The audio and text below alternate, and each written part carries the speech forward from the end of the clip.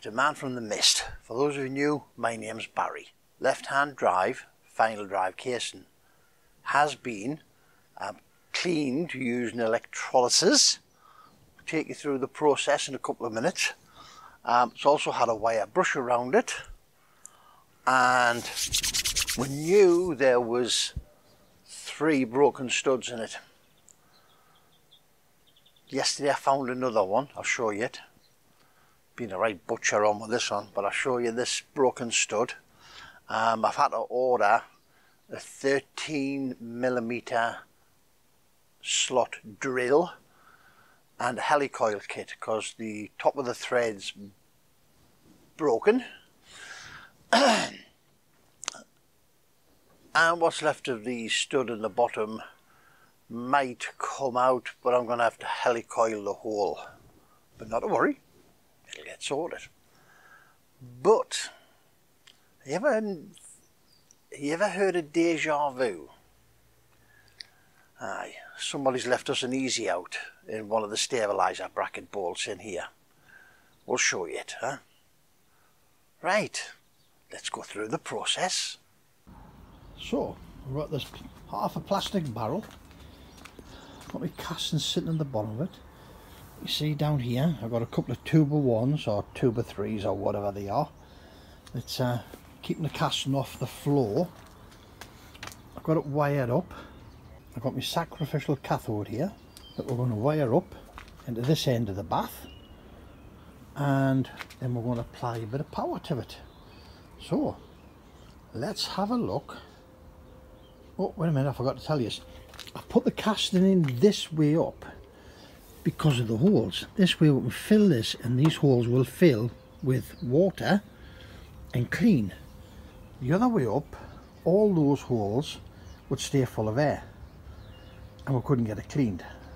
But anyway, right, let's have a look at our little electrolysis unit, huh? So we've got here power pack off a computer, positive and negative leads, and we're just going to plug it in. We're going to plug it into a little extension there. We're going to cover that tub up with a sheet of plastic, put a weight on it, because I think Deb has just told me we're in for gale force winds tonight, and I want to cover that so that the birds aren't tempted to land in it, to think they can either get a drink or they can get a bath in it. Having said that, once that starts, the whole top of that will just become a big sea of scum. So what we're going to do with this now, we're going to get some buckets of hot water. We're going to put in a cup of soap powder, and apparently that's not because it gets it nice and clean, it's because it increases the conductivity of the water from the positive to the negative. It's worked for me in the past. I've done the manifold, and I've done, what else? I had something else that I can't remember at the minute. I've had something else that we've done with electrolysis, and it came up really, really good. So we'll get this set away. We're going to give it 24, 36 hours and have a look at it, and then we'll decide whether it needs more. Let's get on, let's get it activated, eh? We've got a positive lead to our sacrificial anode. We have the negative lead to the cathode, which is the casting inside. We've got it wired up, switched on. What we see here, little bubbles starting to come through. We see here some rust starting to transfer. Now, one thing I didn't tell you is, when you do this process, do it outside or in a really, really well ventilated space. You don't want to be doing this indoors. The gas that's produced when this is cleaning is hydrogen. Perfect at ventilating your house because it just blows the roof straight off. So don't forget, well ventilated room. Don't go around with naked lights and sparks trying to find out what's going on. Right, back in a couple of days, see what it looks like, eh? 8 o'clock the following morning, and we've got what looks like an enormous bowl of tomato soup. Looking brilliant. You can see here bubbling away merrily. It's maybe not as vigorous as I would have hoped it was going to be, but there again, it is a tiny power pack. But we're going to let it continue for another 24 hours before we do anything about it. Oops.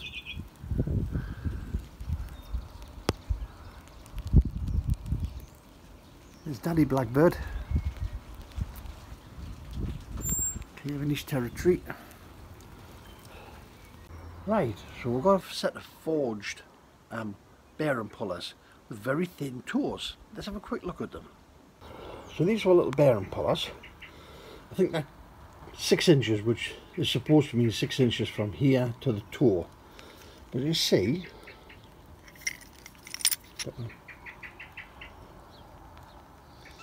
we've got a very thin toe, which allowed us to get underneath that, the lip on that bearing, on the inner bearings in that casting, and allowed us to pull them out. Now the first bearing was a little bit tight, not very tight, but a little bit tight. You knew you were pulling it. The second bearing was so slack that I had actually put my finger on the rim when I was turning the spanner to make sure that it was coming out and that the legs hadn't popped out from underneath. That's how free it was. Listen to Daddy there. He's having himself a right good sing song this morning, isn't he? Let's have a...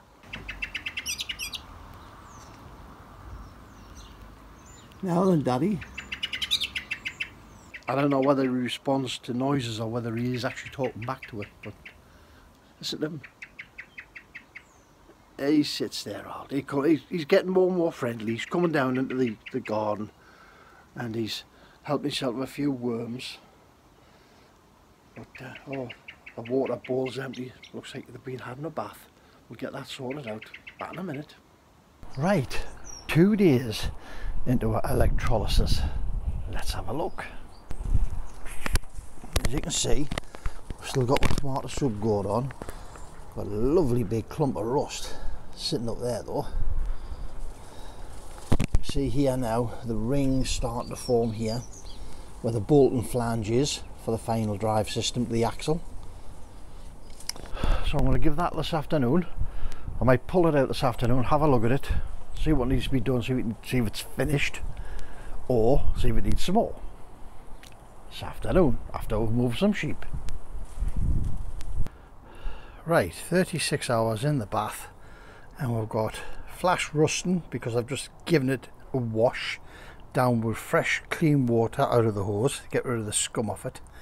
But in here all the surfaces, the bearing surfaces are good. They're starting to flash rust now, but in here is clean. The back of here is clean. In here where I couldn't get in with a wire brush is clean. All this side, which was the top, which was the rustiest piece, that's gone black with magnetite. This is black round here. We'll have a better look once it gets dried off. But you can see better here how this bit, which was the top, has gone black. The bit that's still got the original primer on it, which hasn't gone rusty, has stayed the primer colour. But a flash rusting taking place here, but that's just as it's drying out. Very pleased with that. We'll give that a quick touch with a wire brush now.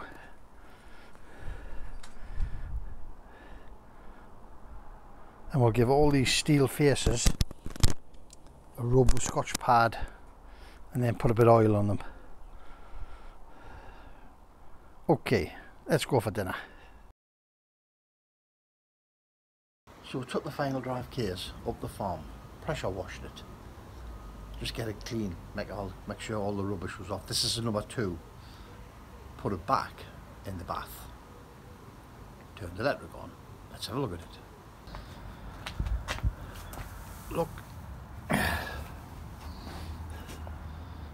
Look at the amount of rubbish that's come off that casing since it had a pressure wash. It's obviously removed grease and oil from the surface and has allowed more rust to be removed. So we'll switch that off in half an hour. You can see the ring here, the bolt and flange, that's obviously the back end. I'm going to switch that off in about an hour. I'm going to skim all that off. That is just rust. What you can do with it, skim it off. I put it in a box, put it outside in the air, let it dry. That can then just be tipped into the bin once it's dry. Underneath is just clean water, and it can go down or drain. So there's no big waste disposal problems. Okay, let's go and get a bacon sandwich. Right, after 3 days in the electrolysis bath, pulled it out, dried it off, give it a quick wire brush, knock all the scale off it. Let's have a look at it, eh? There we go. So it's still got a bit of rust dust on it because I haven't wiped it down yet, but give it a quick wire brushing. Well, quick, about an hour and a half. Get all the vast majority of the stuff off it, but I'm quite happy with that. All I've got to do now is get some degreaser on it, get it degreased, cleaned up, masked up.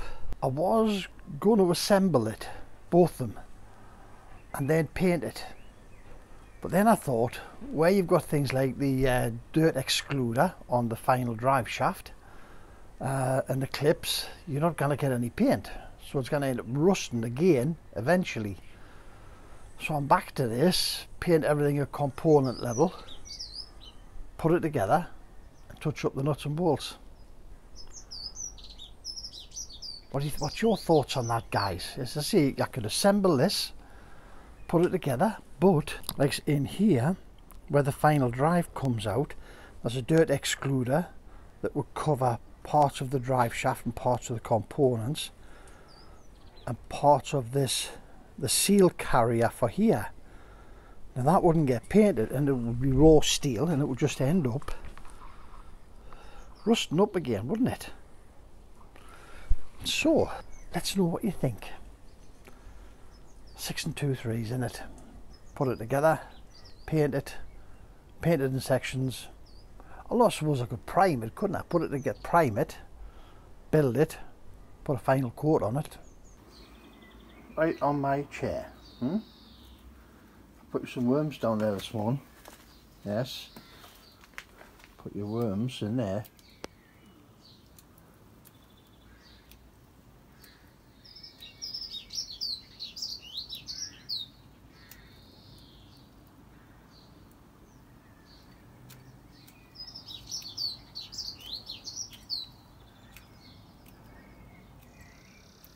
I can hear me little linnet somewhere. She's filling her belly. There's me little linnet.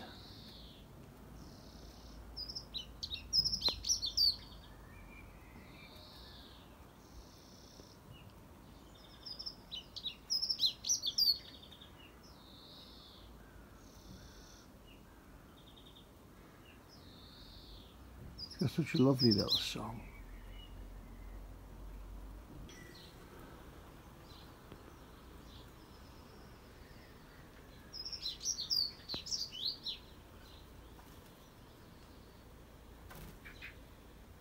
So as you can see, had a bit of a wire brush. It's come up pretty good. Started to surface rust from me messing on with it yesterday, putting a bit of heat into these holes to get the broken studs out. There's a broken stud in here, this one. We've drilled that out. We started poking down into them because we've been through every single one of these with a tap, with the exception of this one. And that's because down in the bottom of here is another broken stud that someone has tried to drill out and not made a very good job of it. Hasn't even found the centre of the hole. See there, down the bottom of that, it's all broken up. So I've ordered 13mm slot drill, because I can go down there, cut that out at the bottom, drill it, helicoil it, a couple of helicoils into the hole, repair that thread.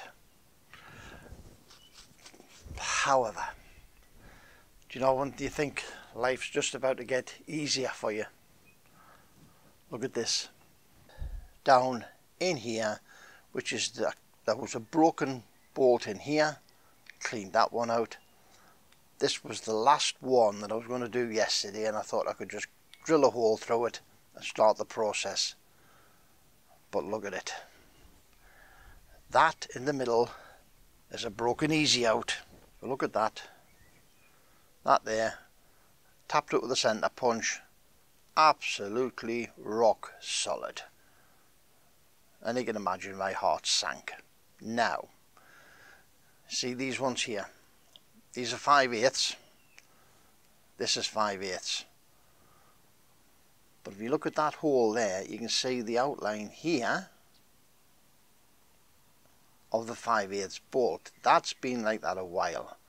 So whoever's been in there has been nowhere near the centre.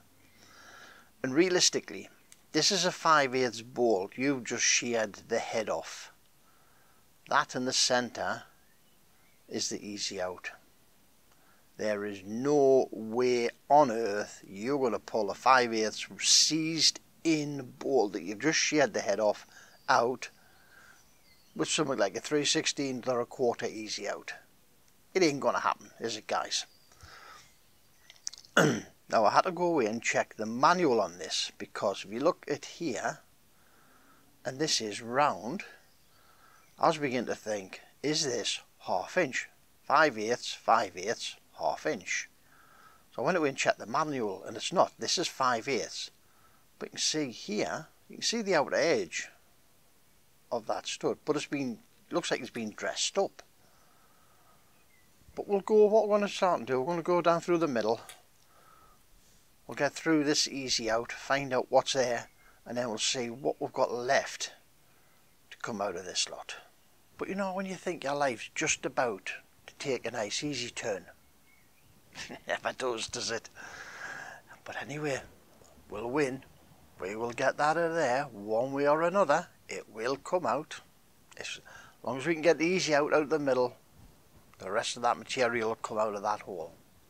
Well guys, we're going to wrap it up there a bit, because this is probably going to take 2 to 3 days to get through this again. I've got my carbide drills this time. I've got some nice new carbide burrs we're going to try out on this. Yes, we'll get there. Right, let's have a look at our little electrolysis unit. This here, power pack off a computer that you just simply plug into mains that end. Mickey Mouse plug on that one, call it Mickey Mouse because he's got 2 ears like Mickey Mouse. If you look at the diagram on the back there, when this has the little plug on the end, which this has not now got, it tells you that the positive is the internal connector of the plug, which makes sense because it's inside, so it's safer. But that little diagram tells you that. Okay, it also tells you on the back of there, this is 250 volt, 1.5 amp output. Cut the plug off the end. You know your core cable is your positive, but you can test it with a little electrical multimeter just to verify. And all I did was solder some length of wire on, bit of heat shrink on it, solder the neutral to the screen, a little bit of heat shrink on it, a couple of little crocodile clips either end. Now this has worked beautifully for me in the past with the exhaust manifold, and it was the framework from the air filter system I also did at the same time with it. However, I think this is only 1.5 amps, and I think it struggled a bit with the size of that casting. There was still quite a bit rust on it, but it had loosened it and it came off very quickly and cleanly with the wire brush. However, I went digging through the back of my bedroom in there, and I found 2 laptops. One I had Linux server on, and one I had Linux Mint 18 or 19 or something on it, cinnamon. So I got the power packs off them because I put the computers in the bin the other day. They're well past their date. I think I used them for practicing networking and stuff like that years ago. So I've got those 2 power packs. So I had to try piggybacking them together to see if that would clean some bigger bits. Because I'll tell you what I have got there. I've got the discs just there off the middle of the wheels. So I might try it with one of them. There were 2 or 3 power packs on it. I know you can use the old style car battery chargers. You know, the ones where you used to fix the ampage, not the ones with the automatic float and full levels, but was the ones that used to select the ampages and switch it on, and it would charge at a set ampage its entire cycle. So keep your eyes open for them, or you probably use what is it, like a bench power pack system. Been trying to find one on eBay, but I cannot find one as yet, but I'll keep looking, and if they're not unduly expensive, we might buy ourselves one, mightn't we? Anyway guys, we're going to end it there, because I'm going to crack on and get this last bolt out of here. It's not going to win. Believe me, it's not going to win. As I say, I've ordered a 1/2" UNC helicoil kit. Comes with a 13mm drill. I've ordered 2 13mm slot drills for that other stud. We'll get them out, we'll get them fixed, we'll get it put back together, won't we? Alright, thanks for visiting. As always, your time is greatly appreciated. I know it's been a while since the last video, but we have been really busy up at the farm. Shooting off there in a couple of minutes, we'll get tidied up here. Shooting off there in a couple of minutes, we've got more sheep to shift, and we'll probably be starting to muck sheds out so we can get the floors cleaned and make things healthy and sanitised again. Alright guys, well, as I say, if you found the video useful, please give us a thumbs up, subscribe, tell your mates. Don't forget to tick the notification bell so you get told, you get a little message from YouTube the next time we release a video. Hopefully you don't miss any. Some of you will have noticed letterbox is shut. That's a different video coming out. Yes, never mind. So remember, don't overthink it. It's only nuts and bolts. See you in the next one. Bye now.